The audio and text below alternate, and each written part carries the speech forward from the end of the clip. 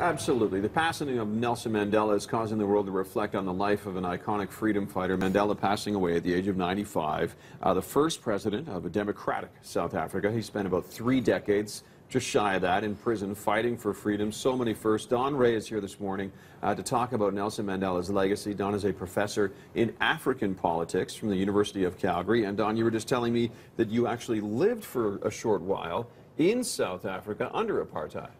Yes, that's right. I and my family went to South Africa to be in circus there, and we traveled all around South Africa, other parts of Southern Africa, for something like two and a half years.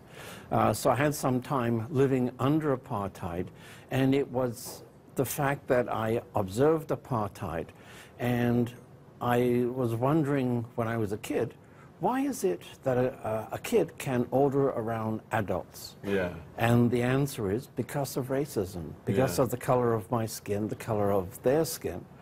And so even as a kid of, 5, 6, I began to question what was going on there.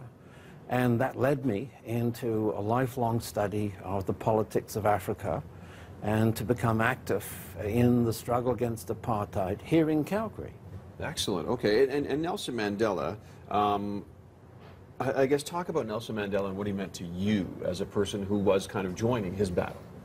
Well, he was very much a symbol of hope, and he remains a symbol of hope to people around the world that oppression and exploitation can be ended.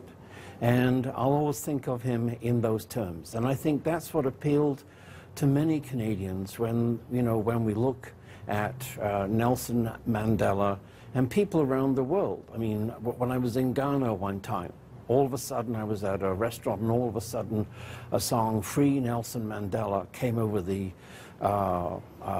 sound system there. And I thought, here we are in West Africa, and this is just extraordinary. And so he represented everyone's struggle for a better life, for dignity. He had a vision of what life could be, and he had a vision that included restoring dignity to every person.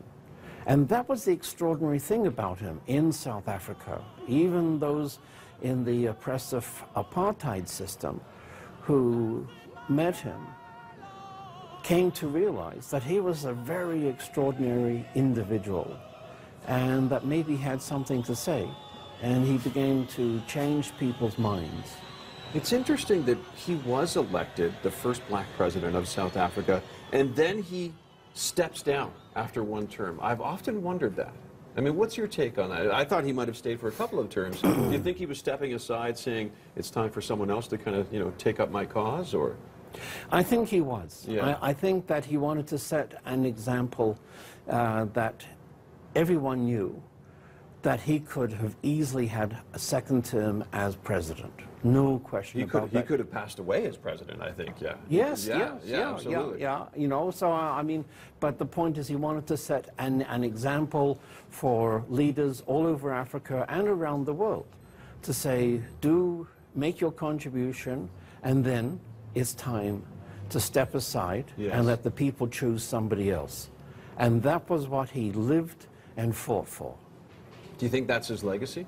Kind of that message right there? Yeah. Yes, I do. Yeah, I think the, the legacy of democracy, of the struggle against oppression and exploitation, giving hope to people. It's the giving hope, showing that change is possible, that is so valuable a legacy that he leaves us. There you go, giving hope. Nelson Mandela. Thank you, Don. Don Ray is professor specializing in African politics at the University of Calgary. Thank you for coming in this morning and sharing your time with us. You're very welcome.